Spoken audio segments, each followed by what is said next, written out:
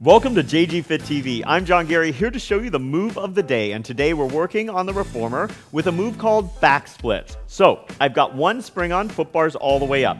I'm going to hold on to the shoulder rest while I get into place. I put one foot on the carriage with my toes up on the headrest, and I take my back foot against the foot bar, and my leg is turned out as much as I'm able to do it. From here, I start with the carriage out. I find my balance position here. Back is slightly extended. I'm going to extend the front knee and then bend it. Exhale as I press out. Inhale as I return. My abdominals are engaged. My hips are rotated as much as I can to the back. I return the carriage and step off. That's the move of the day. I'm John Garey. Thanks for joining me on JG Fit TV.